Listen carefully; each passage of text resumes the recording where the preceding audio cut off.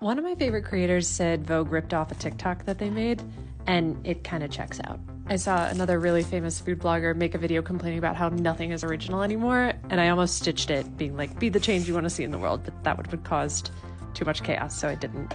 It would have been great internet drama, though. But while both of these are different, I feel like they both point to something that I've been thinking about a lot, which is that creativity is on a pretty tight treadmill, and it's starting to take its toll on original thought.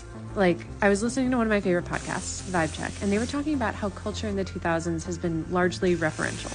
And one of the hosts said they think that's because culture takes privacy and isolation to germinate, and I could not agree more, but I also think it applies to creativity. We're in a time where you can share stuff faster than ever before, but with that comes like this pressure to feed the beast. And it feels like if you sit with something that you're working on for too long, it might never get seen. And original thought is hard to come by when everything feels rushed all the time. I just wish there was more time to sit with your work, but maybe there is. I don't know.